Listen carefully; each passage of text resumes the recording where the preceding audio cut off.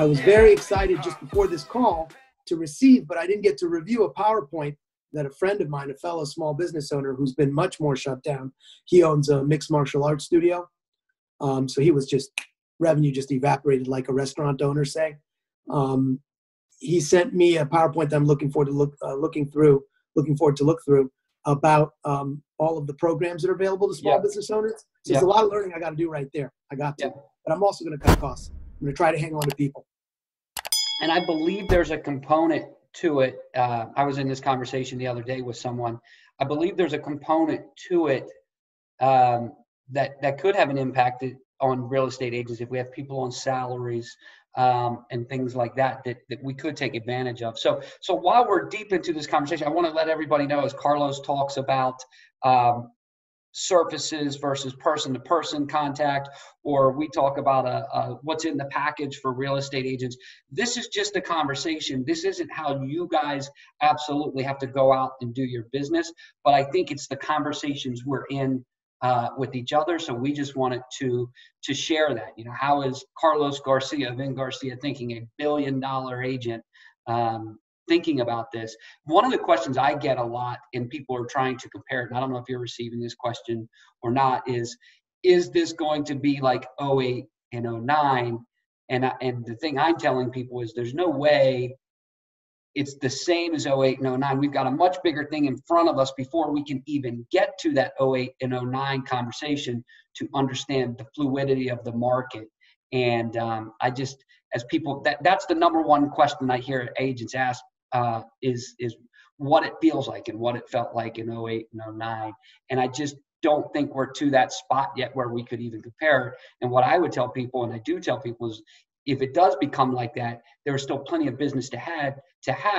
You just had to figure out what segment of the market was moving. And that's how I'm viewing it. So when we come on the other side, the market's going to move. Houses are going to sell. Which houses, which price point, and who are the buyers becomes the mindset for me on the other side. Are you similar? J-Mart, you've been my real estate brother since just before that crash. So we went through it together. And if I remember correctly, you and I grew a lot during those tough years. Yep. As realtors, as professionals, as a resource to our clients. So we know that you can be improved by the challenges associated with a shift like this. You can be a stronger professional if you figure out how to thrive in a really changing environment. So let me hold on to that for a second, because you said something right there that totally resonates with me. You have a piece of a mindset right here, right now, that this is training ground for a better version of you, Carlos, the agent. I mean, I'm talking about it with my team. I'm very worried that some of the newer agents think it sounds interesting, like a cliche, but they're like, but that won't necessarily happen for me. So I'm trying to make it more real. I'm trying to describe how these kinds of changes force ingenuity, force you to try new things. And today we had a great call where one of the agents who recently has started to become more productive on our team told the rest of the team about showing an out-of-town client a couple of properties via video. I think it was FaceTime or WhatsApp. So it was a virtual showing. And one of the properties was one that the client didn't know about. The buyer didn't know about.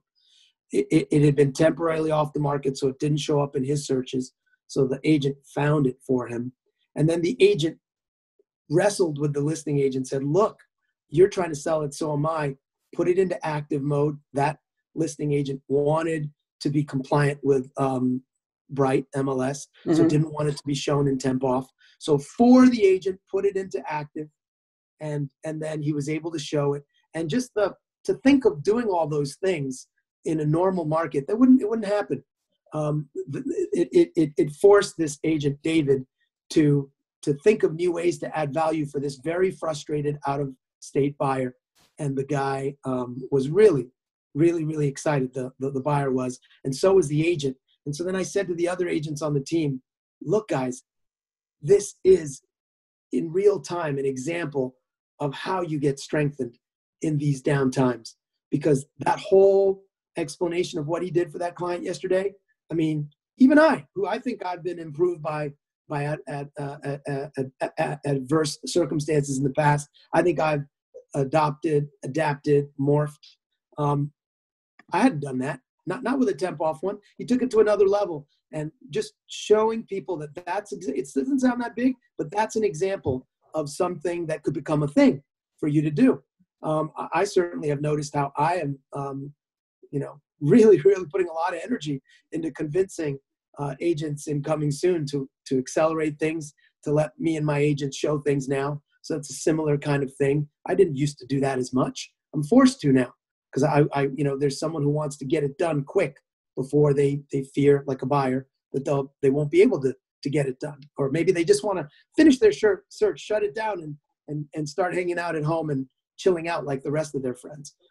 So all of this adversity creates these opportunities. The problem is people can hear people like you and me say it, and they won't necessarily believe it until they start getting these little examples that are not that remarkable, but you add them up, and I think they really add up to something.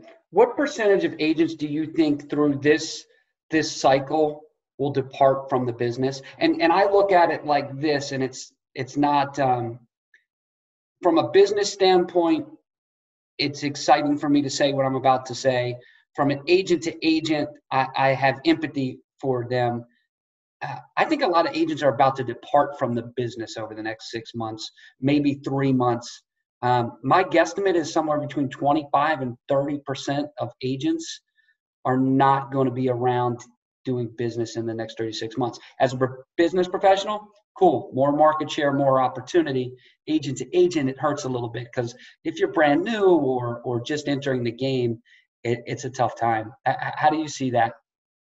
I was going to throw a number out like a quarter, 25%. I don't really, I'm not grounded in evidence there, but that's what my gut feels. And I recall that it was a substantial chunk last time as well. And it's true. It's going to be sad. There'll be some people whose company we enjoy working with, but who just don't want to necessarily deal with what's coming.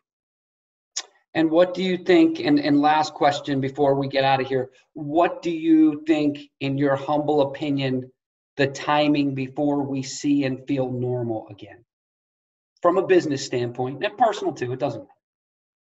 Well, let me just be clear. I was saying that I'm looking back at my cheat sheet, my notes. I'm saying to anyone who'll listen, I anticipate 4 stages. I think we're in stage 2 now. This is really for the economy as a whole and for us as realtors. Sure. In stage 2 is where it's the roughest for realtors. I think we get to fully operate or virtually fully operate in 3 of the 4 stages. 1, which we're leaving.